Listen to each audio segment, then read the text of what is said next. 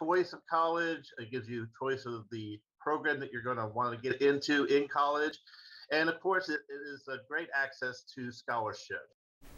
Well, new this morning, it may be summer break, but many upcoming high school seniors and juniors should be taking a little time out of their day to study for those pesky college entrance exams. Tests will be offered throughout the next few months. I remember those. Chase Viefelt talked to the director of a learning center about how to study and how families can save money. I hate time. these. Yeah. I hate these.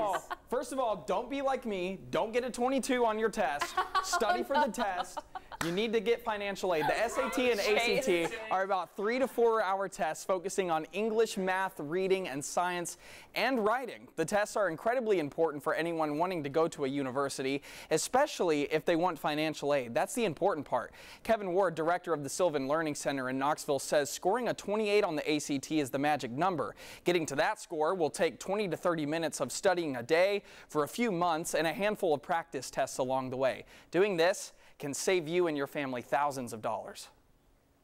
A lot of times it can give you 2 years of college paid for. It can give you full rides a great deal. So that's the means by which it can really provide ease for parents, ease for kids.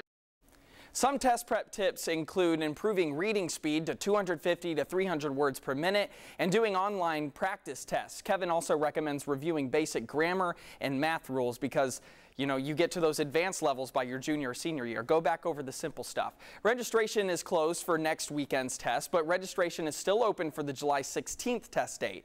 The deadline for that is June 17th. And after that, September 10th is the next test date, and sign up for that is August 5th. But take advantage of this summer date because these summer testing opportunities, you don't have time during the school year to just focus on studying for the ACT. If you focus right now and do it, you could get a much higher score.